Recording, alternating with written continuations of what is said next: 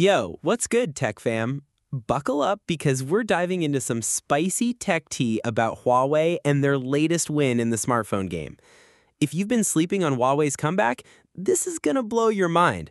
They just dropped a bombshell.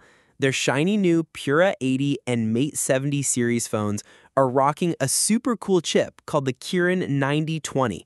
And guess what? They designed it themselves. Let's break it down like we're unboxing a new gadget. Simple, fun, and full of vibes. The big reveal. Huawei's Kirin 9020 chip. Okay, imagine Huawei as the underdog in a superhero movie.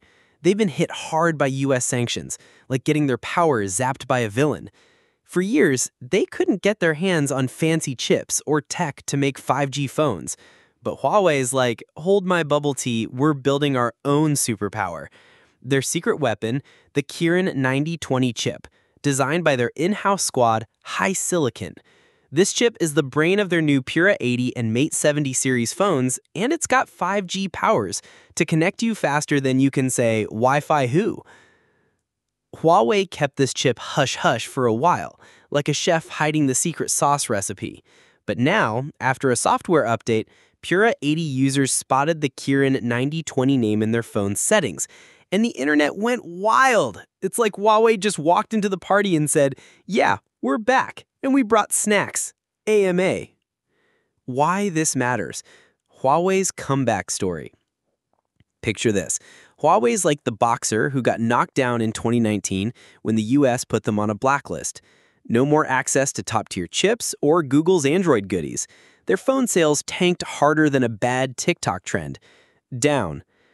Richard Yu, Huawei's consumer biz boss, even said their phone shipments dropped to less than what they used to sell in a single month. Ouch. But Huawei didn't stay down.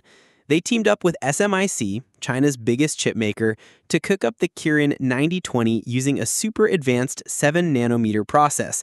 Think of this like baking a gourmet cake with a tiny oven. It's tricky, but they nailed it.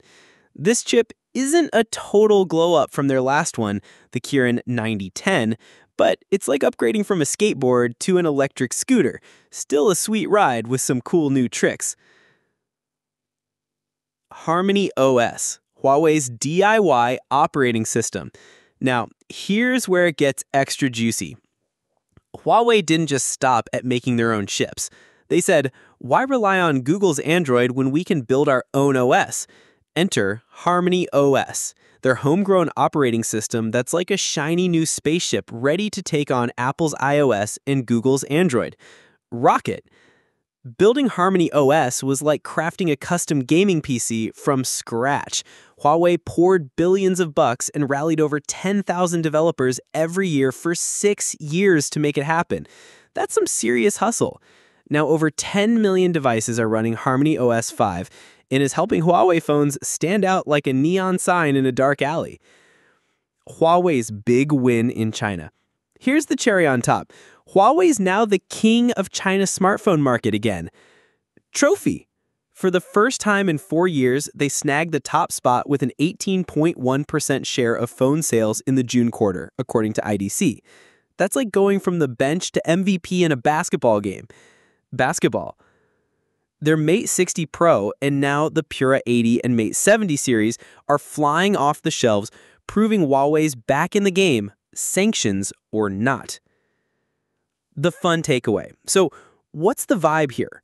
Huawei is like that friend who got kicked out of the cool kids club but came back with their own party bus, blasting their own music and serving their own snacks. Hamburger, music. The Kirin 9020 chip and HarmonyOS are their way of saying, we don't need anyone else to shine. They're building their own tech empire. And it's honestly kind of inspiring. What do you think, tech fam? Are you hyped for Huawei's comeback? Drop a comment below, smash that like button, and let's keep the tech convo going. Don't forget to subscribe for more juicy updates. Peace out.